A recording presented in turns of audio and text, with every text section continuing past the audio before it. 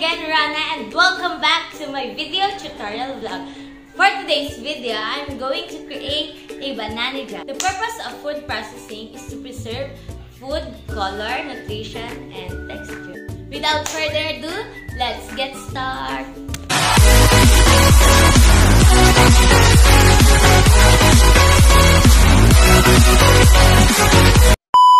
So the materials that we need is first, blender. Second is knife. Next is ladle. Next is frying pan. So the ingredients that we need is, of course, the banana and 1 cup sugar. For the last ingredients is 3/4 water.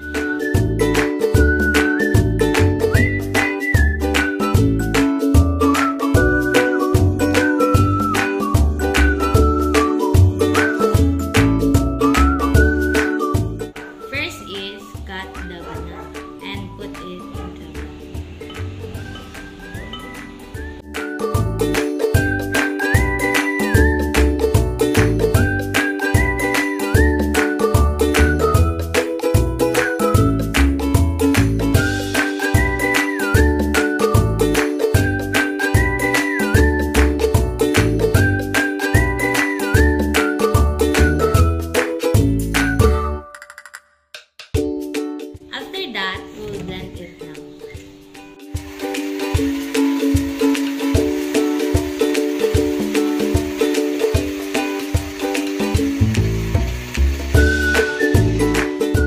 So now let's cook with the low heat.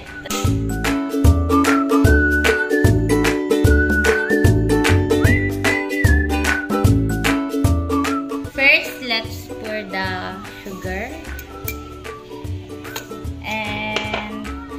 3/4 cup of water. So mix it until the sugar dissolves.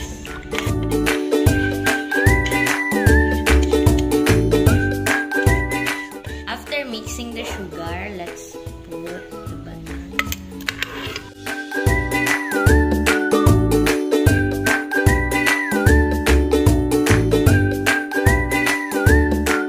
After you put the banana, you mix until it thickens.